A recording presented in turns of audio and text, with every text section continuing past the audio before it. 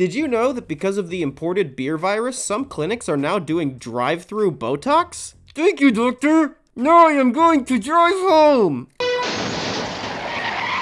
That might seem strange to you, but that has nothing on the extreme plastic surgery and body mods in this video. Starting off strong, Joel Migler has a literal hole through his face. Bruh, how do you live never truly being able to close your mouth? Can he hold liquids in his mouth, or do they just slowly drizzle out the sides? Mark my words, Joel, if I ever see you at a restaurant, I'm making spitballs with the little straw paper and seeing if I can get 100 points through that skee-ball jackpot hole in your face. I know everybody's already thinking it, so I'm just gonna say it. What are the holes for? Are the holes for what I think they're for? Next up is Paul Lawrence, aka Enigma. Enigma sports horn implants, reshaped ears, multiple piercings, and a full-body puzzle tattoo. In addition to resembling a trans-dimensional demon from a land that someone would be transported to after shotgunning a pressurized can of spray-on Old Spice deodorant, he's also a very impressive performance artist that's been studying music since the age of 6. Enigma swallows swords, drills power drills into his nose, and he drinks a bunch of liquid and then pumps it out of his stomach only to re-drink it, among other death-defying stunts. Enigma has an extensive media career, having worked on projects such as The X-Files, National Geographic, Ripley's Believe It or Not, and Universal Studio Orlando's Halloween Horror Nights. He's also toured with bands such as Nine Inch Nails, Marilyn Manson, Korn, Godsmack, and he once opened for David Bowie. Straight up, he shows that you shouldn't judge people based on how they look.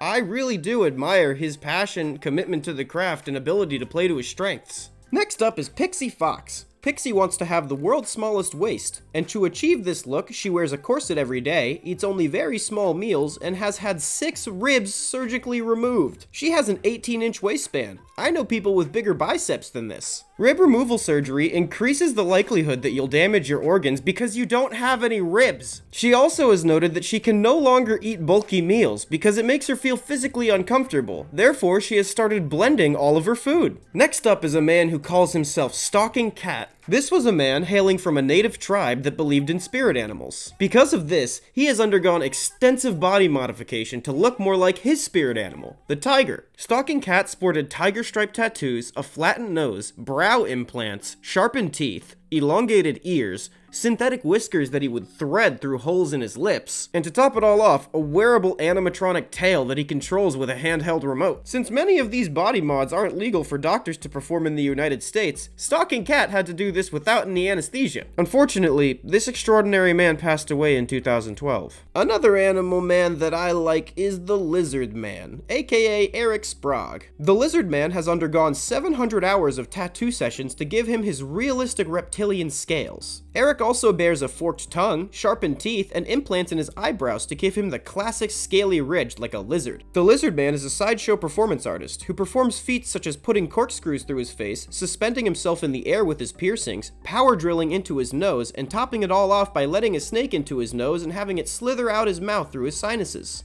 Will you please go in my eye hole? Daddy needs attention because he's insecure. Okay, after those last two, I can't be the only one who's imagining making them fight. 2 literal animal men who have incredibly high pain tolerances and a no-holds-barred cage match covered both by ESPN and Animal Planet, an interspecies smackdown that would be sure to go down in history. I'm talking Mortal Kombat in real life. Last, but certainly not least, is Martina Big. Martina started her life with a fairly pale complexion, and after a tanning addiction, she became obsessed with darkening her skin. So much so that she began to take injections of a substance known as melatonin. She claims it only took 3 injections to completely change her skin color. She says that deep down she feels that she is an African woman, and she flew to Kenya to have an African baptism?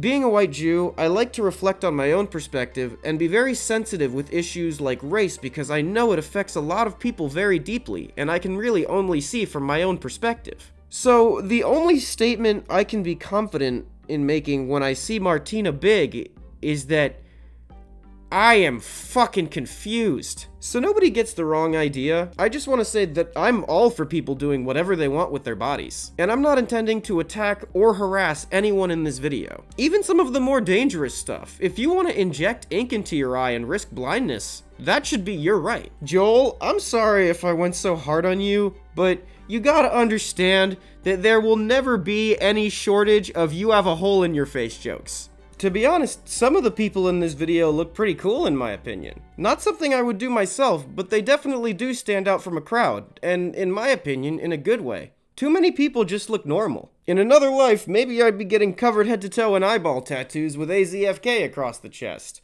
But not in this life, because I'm too much of a coward to commit to anything permanent. Body paint and ink boxes is more than enough for me right now. If you like this video, please subscribe, drop me a like, and hit the bell. It really helps out the channel. Sorry if you were hoping for more illustrations than pictures. Because this video was about real people, I thought it fit better. On that note, I want to thank the incredibly talented SYBS for drawing Enigma. He's drawn pieces of fan art for the show before, and I really connected with his art style, so I thought it would be a cool thing to have him on the show. He has a YouTube channel that you should be checking out because he has some dope music over there. I'll link it in the end card. Also, about those hats, it looks like I might be moving forward with those. I'm not going to be doing it on my Redbubble shop, so I'll probably be making it on my own with contact with a separate company.